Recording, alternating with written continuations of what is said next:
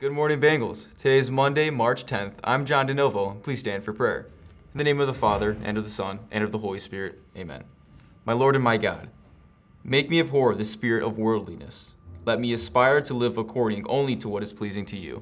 Amen. Saint Benedict, pray for us. In the name of the Father, and of the Son, and of the Holy Spirit. Amen. And please remain standing for the Pledge of Allegiance. I pledge allegiance to the flag of the United States of America, and to the republic for which it stands, one nation, under God, indivisible, with liberty and justice for all. And now for your announcements. Today is a meeting period schedule. If you're unsure of where to be, please check the monitor outside Dean Good's office. And attention Bennett and Literary Magazine staff. We will meet today during the meeting period as scheduled. And there will be a brief meeting for football players after school in the auditorium at 3:10. And today the juniors and JSA will have a bake sale during lunch. All items will be $1.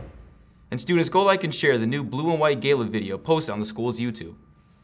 And just as a reminder, students, please be respectful of our school and its facilities. This is our home away from home, so please keep it clean. And please continue to follow the COVID-19 guidelines. Wear your mask over your mouth and nose, use the correct stairwells, and keep social distance. Also, please continue to follow the dress code.